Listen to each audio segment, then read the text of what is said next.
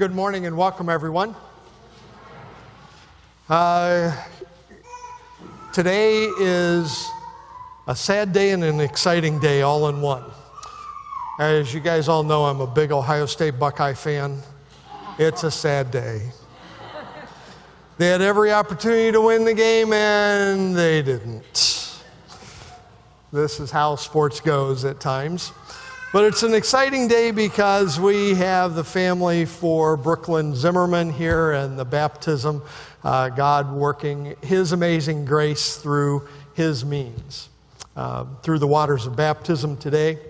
And we get to gather in His house and celebrate all the various ways that He touches us.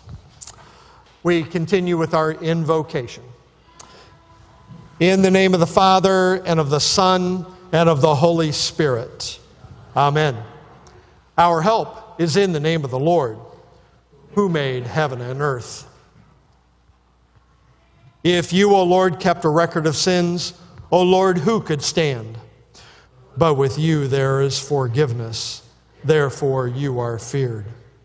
Since we are gathered to hear God's word, to call upon Him in prayer and praise, let us first consider our unworthiness and confess before God and one another that we have sinned in thought, word, and deed, that we cannot free ourselves from our sinful condition.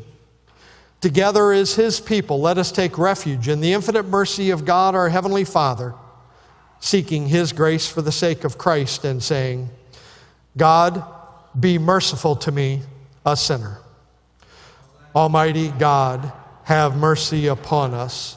Forgive us our sins, and lead us to everlasting life. Amen. Almighty God, in His mercy, has given His Son to die for you, and for His sake forgives you all of your sins. As a called and ordained servant of Christ, and by His authority, I therefore forgive you all of your sins. In the name of the Father, and of the Son, and of the Holy Spirit. Amen. The Lord be with you. Let us pray. O God, our Maker and Redeemer, you wonderfully created us, and in the incarnation of your Son, you more wondrously restored our human nature.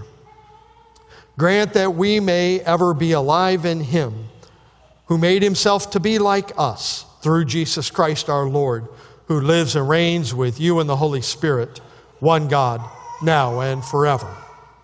Amen. Good morning.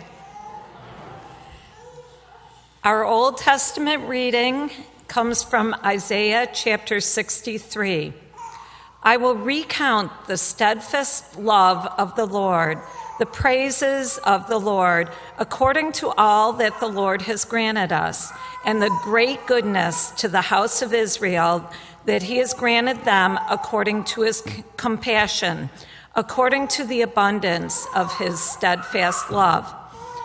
For He said, surely they are my people, children who will not deal falsely. And He became their Savior. In all their affliction, He was afflicted, and the angel of His presence saved them. In His love and in His pity, He redeemed them. He lifted them up and carried them all the days of old. But they rebelled and grieved His Holy Spirit. Therefore, He turned to be their enemy and Himself fought against them. Then He remembered the days of old, of Moses and his people. Where is He who brought them up out of the sea with the shepherds of His flock? Where is He who put them in the midst of them, His Holy Spirit, who caused His glorious arm to go at the right hand of Moses, who divided the waters before them to make for Himself an everlasting name, who led them through the depths? Like a horse in the desert, they did not stumble. Like livestock that go down into the valley, the Spirit of the Lord gave them rest.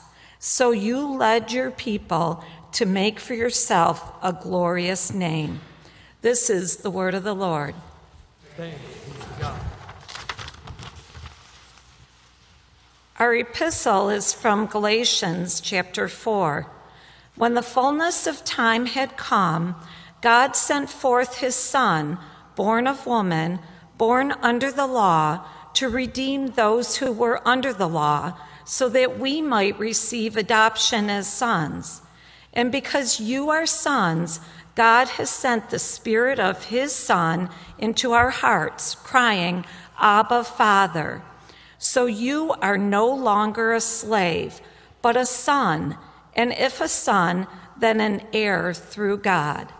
This is the word of the Lord. Thanks be to God. Let us all rise for the reading of the gospel. The Holy Gospel according to St. Matthew, the 2nd chapter. Glory to you, O Lord. When the wise men had departed, behold, an angel of the Lord appeared to Joseph in a dream and said, Rise, take the child and his mother, and flee to Egypt, and remain there until I tell you. For Herod is about to search for the child to destroy him. And he rose and took the child and his mother by night and departed to Egypt, and remained there until the death of Herod. This was to fulfill what the Lord had spoken by the prophet, Out of Egypt I called my son. Then Herod, when he saw that he had been tricked by the wise men, became furious. And he sent and killed all the male children in Bethlehem and in all that region who were 2 years old or under, according to the time that he had ascertained from the wise men. Then was fulfilled what was spoken by the prophet Jeremiah. A voice was heard in Ramah, weeping and loud lamentation, Rachel weeping for her children. She refused to be comforted because they are no more. But when Herod died, behold, an angel of the Lord appeared in a dream to Joseph in Egypt, saying, Rise, take the child and his mother, and go to the land of Israel, for those who sought the child's life are dead. And he rose and he took the child and his mother and went to the land of Israel. But when he heard that Archelaus was reigning over Judea in place of his father Herod, he was afraid to go there. And being warned in a dream, he withdrew to the district of Galilee. And he went and lived in a city called Nazareth, that what was spoken by the prophets might be fulfilled. He shall be called a Nazarene. This is the gospel of the Lord. Praise to you, O Christ. Be seated, please, and I invite children that we have with us today to come up for the children's message. Now, you guys got to see a baptism here. We do baptisms somewhat frequently here. So this probably isn't the first one that you've seen. I want to show you something that we will give to everybody that is baptized. It's called a baptismal candle. And odds are, each of you have one of these at home. Now, if you don't know whether you have one, you need to talk to mom or dad, because they have one. They were given one, because, let's see, you were baptized here, you were all baptized here. I think I did your baptism. I did. She's like, I don't remember. Yeah, I wouldn't expect you to remember. You'd be kind of little when it happened. Well, a baptismal candle helps us to celebrate a baptism, but also we use it as a remembrance. You see, sometimes what people will do is pull it out on their baptismal anniversary. It's like your baptismal birthday. And then they light it and say a prayer in remembrance of their baptism. Well, it's a good practice for us to remember something that God has done for us in the past. Now, Harrison, you're in confirmation class, so and we've been covering baptism, so you should be able to answer this question for me if they can't.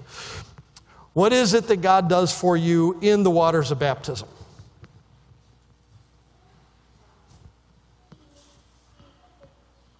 He makes you his child. That is one of the things that he does. Very good. You were paying attention. There's a couple of other things that he does besides make you his child. Can anybody tell me what another thing is that he does? Well, what is something that he does for you? Not something that... He saves you from your sins. Absolutely. He washes you clean. It is a good thing for us to remember what God has done for us. Because in our life, well, we do things at times that we shouldn't do, right? We sin.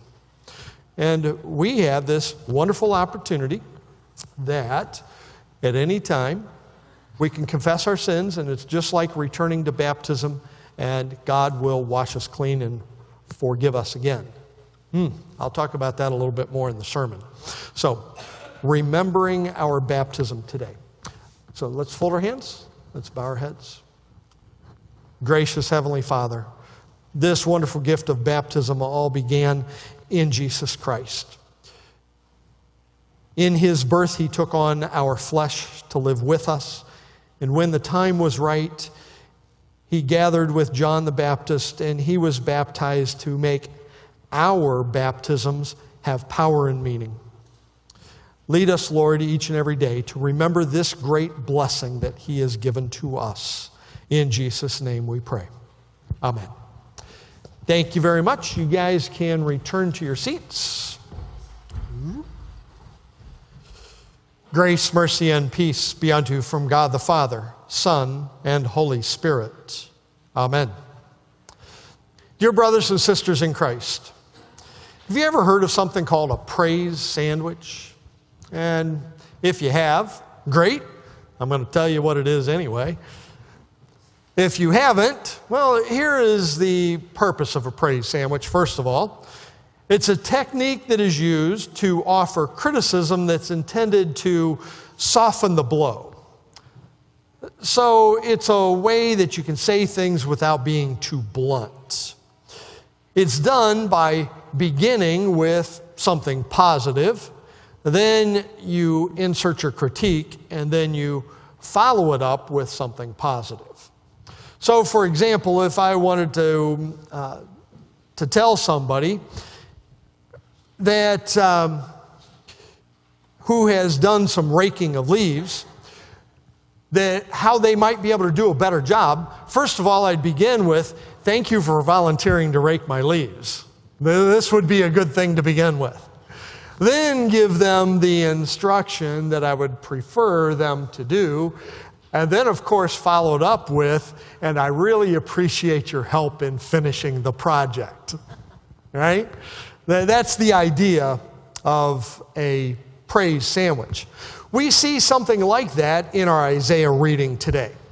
Isaiah chapter 63, you see this praise sandwich going on where Isaiah is talking about all of the great things that God has done. Reminds the people about God's faithfulness. But then it turns to Israel's rebellion, Israel's sin. But then concludes it with this remembrance that God is faithful and he will be with us into the future, and he is going to do things in the future like what he has done in the past. It's a good thing for us to remember this type of process. Now, the subject that they focused upon, Isaiah, was Moses and the Exodus from Egypt and the Red Sea. Now, you guys all remember that story, right?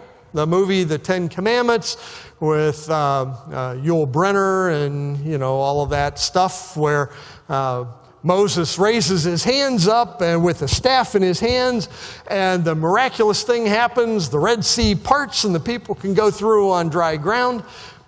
In the Christian faith today, we view that like baptism.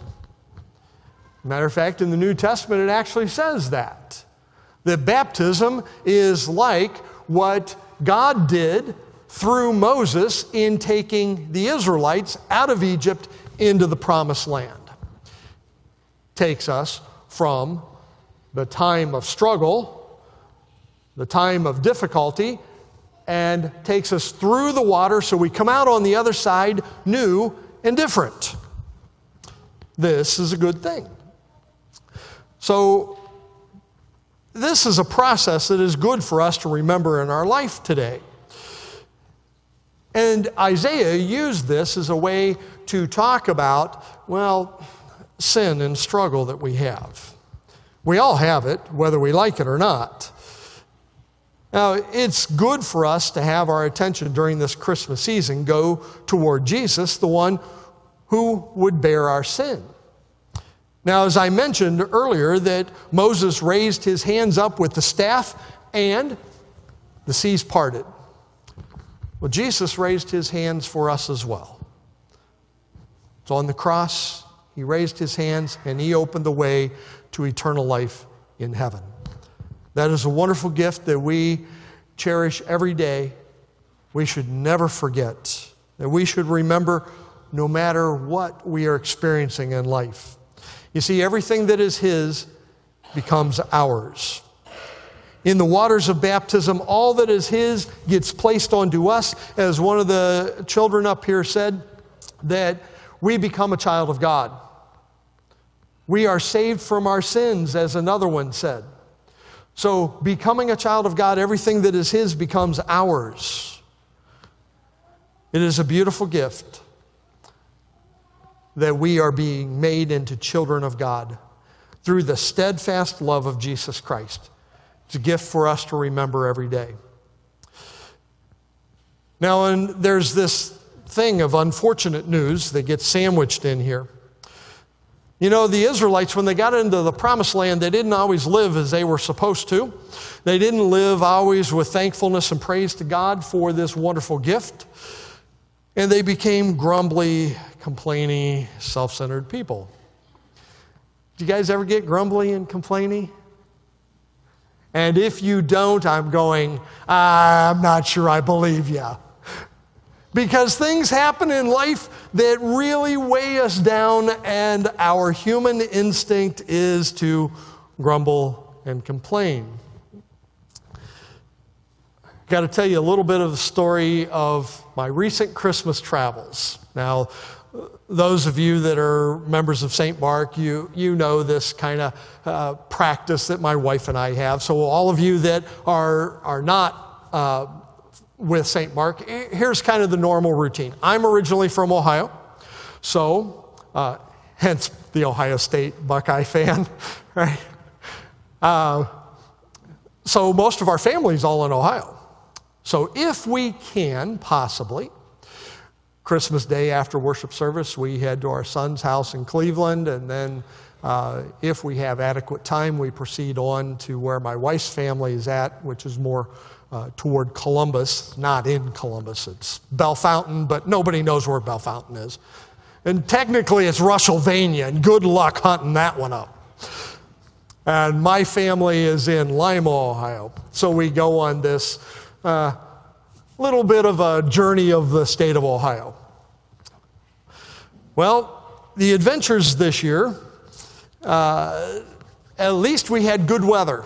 Do you guys remember last year, Erie, Pennsylvania got 55 inches of snow on Christmas Day? Guess who drove through that? You would think I would be smart enough to not plan doing this trip, right? But how often do you want to see family, right? Seeing family is important.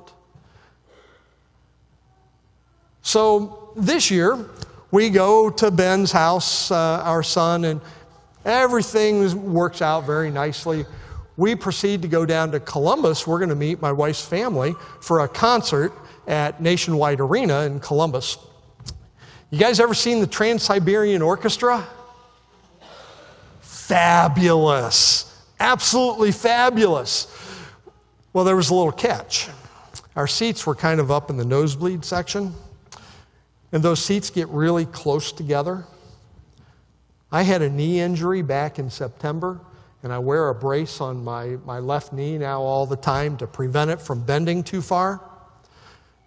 To get my foot to set on the floor, I had to bend it. I had to push my leg back underneath the seat. How comfortable do you suppose I was? Guess how long it took me to start grumbling? Not very. Fortunately, we were able to move down a couple of seats, had more leg room. Wonderful concert, absolutely loved it. Now, just in case you think, well, that's not so bad. All right, so we stay in a hotel in Dublin that night, get woken up at 4 o'clock in the morning because there's a fight going on in the parking lot of the hotel outside of my window. Call the desk. They get the police there. Guess who's having to file a police report as a witness at 4:30 in the morning? Not a happy camper. Now, I skipped a piece. After the concert, my wife's family and us, we went out for dinner. Place that normally everything works nice. We place our order for our food. It takes them a half an hour to get the salads to the table. It took them another half an hour, and we had to ask for them to bring them to the table. Another half an hour later, so we're an hour after we placed the order for our food, we're like, wait a minute, that table came in after us. They've already gotten their food. Where's our food? Took an hour to get the food. So then we have the incident at the hotel. This should be the end of the problems, right? Next day, drive to Lima, meet my parents for lunch. We're sitting there having a nice meal. Waitress comes by with a platter full of drinks, trips, dumps the thing on my wife's lap.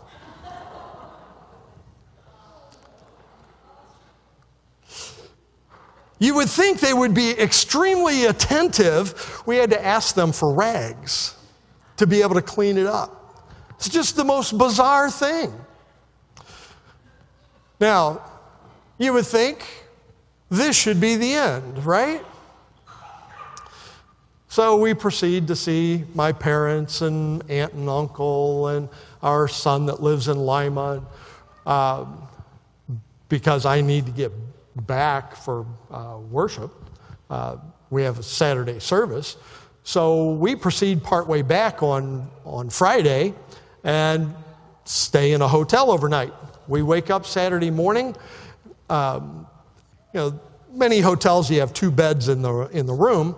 We look over at the other bed and we see a bug crawling on one of the pillows.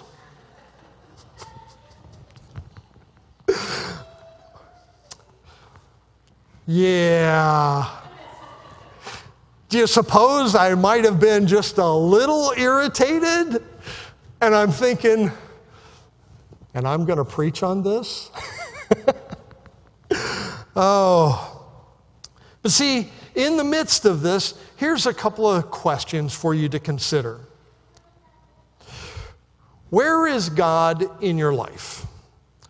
No matter how difficult your schedule is, where is God in the midst of your schedule? Where is God in the midst of your priorities in life? And then think about this one. When a person looks at your life, can they tell that you are a baptized child of God? That's an important one. When people look at your life, can they tell that you are a baptized child of God? It certainly gives a lot of food for thought. And as you have trials and tribulations that come your way, and hopefully you don't have any trips like mine, and hopefully I don't have another trip like that, it makes one pause and think about, how do you respond in each of those? I had multiple different situations to deal with. The beauty of being a Christian is that you know that God loves you with an amazing love that's displayed in Jesus Christ. No matter what you go, no matter where you go, no matter where your adventures take you, no matter what people you encounter, you've got the love of God in Jesus Christ there with you. There is nothing that is greater than the love and the mercy of Jesus. And he is continually calling on us to reflect on our lives. Yes, it is true we will find sin and we will find failings. And he invites us to repent of our sins, to receive the promise of forgiveness. He cleans us up, he washes us off, and he puts us back onto that path so that we can continue. That we can carry his love with us. We can have an impact upon other people in their lives. Now, sometimes people get the idea that God owes them forgiveness. You know, the forgiveness of God isn't something that he owes anyone. The forgiveness of God is more about his character and his name. The beautiful name of Jesus is all about loving, forgiving, and saving sinful people. Think about what the name itself means. Jesus, he who saves. It's what he does. It's who he is. God knows what he has done in the past. He never forgets. We don't need to remind him. But sometimes we need a reminder, don't we? We need a reminder of how great our God is. We need a reminder that we indeed fall short of the glory of God. That can lead us to despair, but it really doesn't need to. Sometimes we struggle as a result of what others have done, and sometimes others struggle as a result of what we have done. Christmas is this beautiful time of the year when we are reminded of the love of God. We are reminded of what God has done to show and to tell of his love. He has given us a great way to personally apply that love to each person in the waters of baptism. And we can give praise to the Lord every day for his love and mercy. This is even true in dealing with our sin. For that fact, Jesus Christ covers our sin, and think of it as a praise sandwich. It begins with God's goodness, and it is covered in God's compassion, and it is surrounded in the steadfast love of Jesus Christ. Can't get much better than that, can you? So how many of you want to go on my next trip with me? Anybody? It could be a good one. I'm going down to Nashville and then on down to the Panhandle in February. Anybody ready to drive through a snowstorm? Yeah, leave it to me. Crazy, right? God is good all the time, and all the time God is good. In Jesus' name, amen. Now may the peace of God, which transcends all understanding, keep our hearts and our minds in Christ Jesus. Amen. Let us pray. Merciful Father, through holy baptism, you called each of us to be your own children. Grant that our lives may be evidence of the working of your Holy Spirit in love, joy, peace, patience, kindness, goodness, faithfulness, gentleness, and self-control, according to the image of your only begotten Son. We give you thanks that in holy baptism we receive the forgiveness of sins, deliverance from death and the devil, and eternal salvation. Help us, Lord, to value this gift each day of our lives. Help us, Lord, to focus upon your word and be filled with your Holy Spirit. Lead us and guide us to be able to share your love with our neighbor. Where there is opportunity, that we can provide support and encouragement even in the midst of great trials and challenges. Lord, we lift up to you those that we have on our health concern list today. We pray all of this and whatever else is on our hearts this day as we pray as Jesus has taught us. Our Father, who art in heaven, hallowed be thy name. Thy kingdom come, thy will be done on earth as it is in heaven. Give us this day our daily bread, and forgive us our trespasses as we forgive those who trespass against us. And lead us not into temptation, but deliver us from evil. For thine is the kingdom and the power and the glory forever and ever. Amen. Receive the benediction. The Lord bless you and keep you. The Lord make his face shine upon you and be gracious to you. The Lord look upon you with favor and give you peace. Amen.